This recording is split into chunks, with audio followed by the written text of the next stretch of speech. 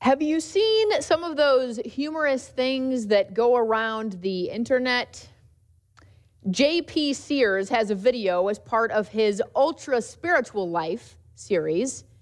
What if meat eaters acted like vegans? Sitting at a table, he pushes away his steak and says to the person with the mound of lettuce on their plate next to him, "That salad's totally grossing me out. I lost my appetite." Nothing. I got nothing from y'all? Okay. It's okay if you laugh. If you're offended, I apologize. That's not the point. So I'll give you another couple opportunities. Oh, it's just not funny because you would really say it. Gotcha. At the restaurant, he orders the tofu spring rolls, but explains he doesn't eat tofu and asks if they have a tofu-flavored chicken they can substitute. He remarks to a friend, "Plants give off oxygen. Why would you eat them? We need them." There's one on your screen now that says, "Sitting down to enjoy my vegan, gluten-free, soy-free, antibiotic-free, raw, non-GMO, organic, fat-free, low-carb meal. What's left is ice." I'm sure if you have lots of dietary restrictions, you've worked it out, and we don't mean to make fun of you. Well, maybe a little bit.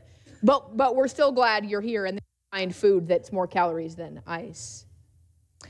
Well, the Apostle Paul and his community didn't have Facebook or Instagram or YouTube or email. They did apparently have people who thought they were more holy or stronger because of what they ate or didn't eat. Paul makes the point in this chapter of Romans that we should not require others to share our convictions about what he calls disputable matters.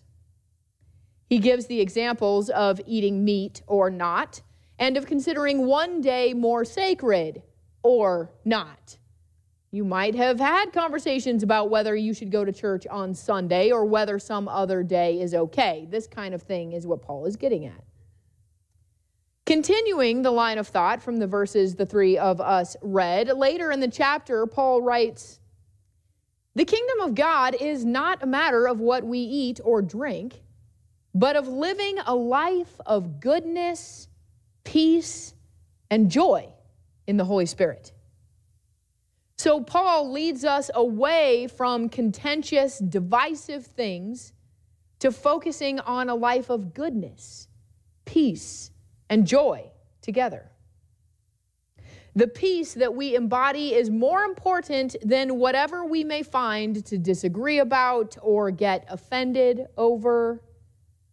So I might note that once peace and joy become secondary to our other concerns, perhaps it's time to take a step back and reevaluate. Being peaceful people, however, does not mean being passive, especially if harm is being done. Peace requires harm to cease and accountability and healing to begin.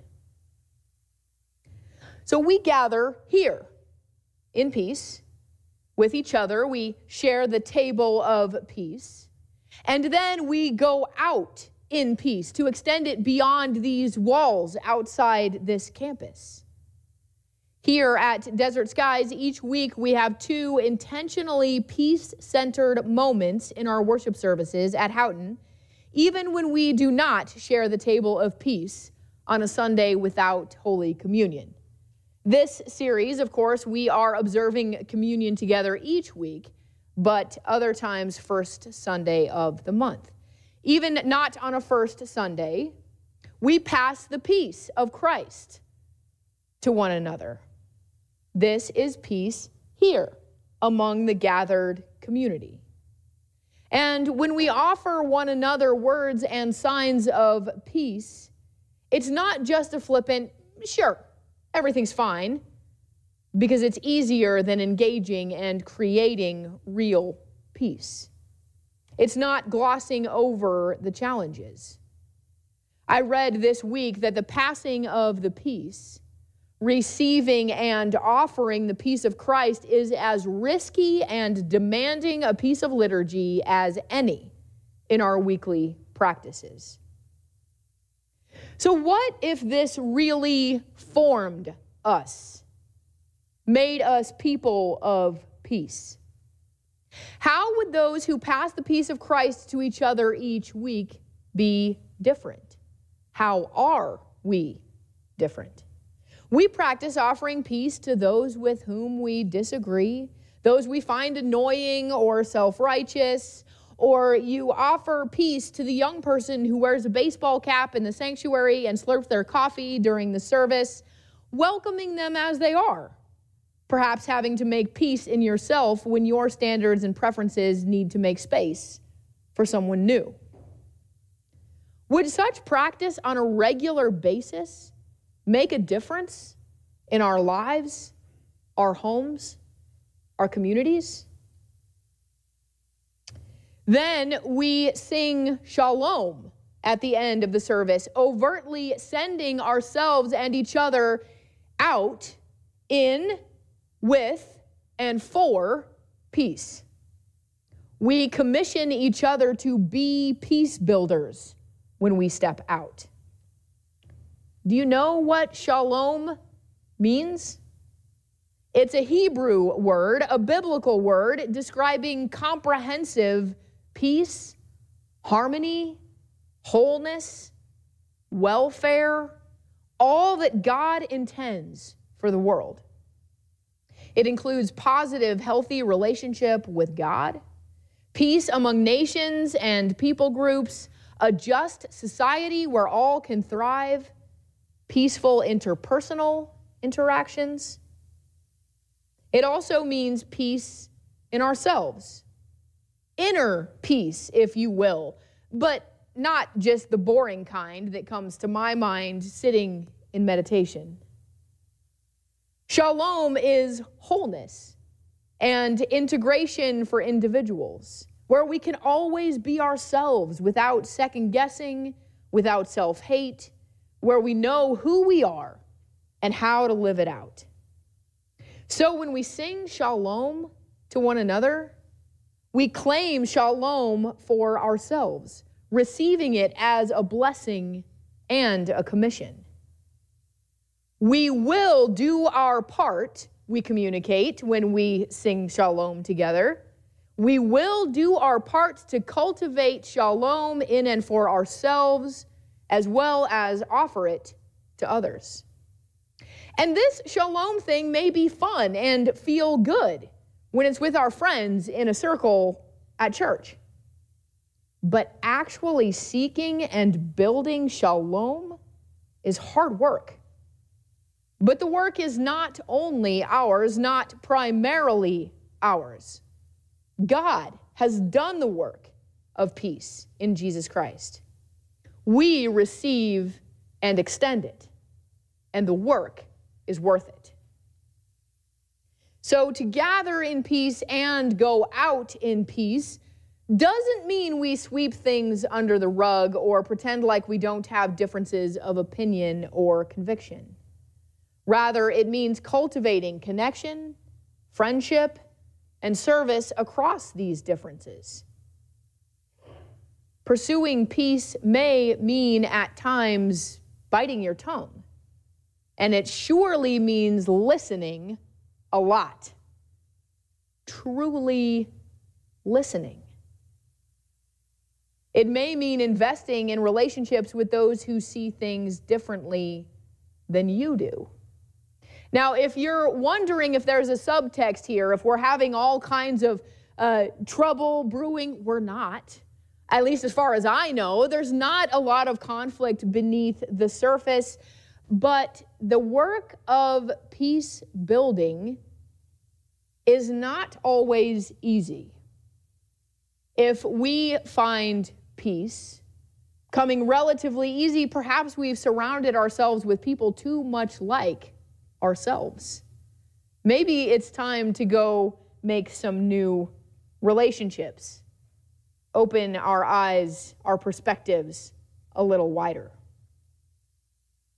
If this idea of listening and making space as peace building resonates with you, there's a United Methodist webinar coming up on listening, Look for more information in this week's Skyline or call the church office. By the way, I'm so glad that I learned that our weekly email is called the Skyline because I always call it something different. The weekly email, the e-communicator, the e-blast, it's the Skyline. Did y'all know that?